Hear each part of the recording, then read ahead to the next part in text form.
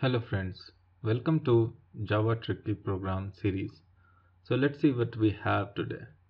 So this is one of the test class where I have this foo method and inside we have this ternary operation.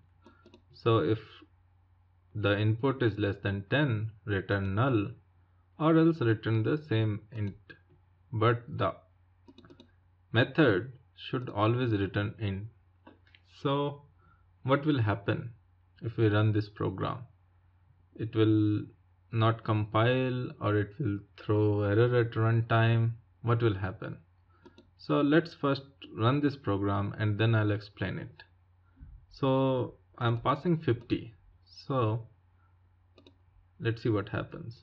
So it is returning 50. Now let's see what happens if I pass less than 10, such as 5. So it is throwing null pointer exception. So we are getting exception at runtime based on the input passed. The reason is because first this operation is evaluated. So if it is true, then only Java tries to return an int. But since it is null, it cannot be converted to int, so we are getting null pointer exception. Whereas if the input is greater than 10, so it is returning the same int, so the code is trying to be here and hence we are not getting any exception.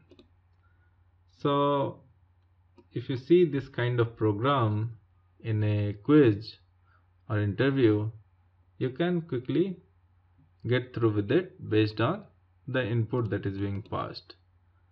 Just remember that first the condition is being evaluated and then only the code is coming to here whether it has to return the first part or the second part.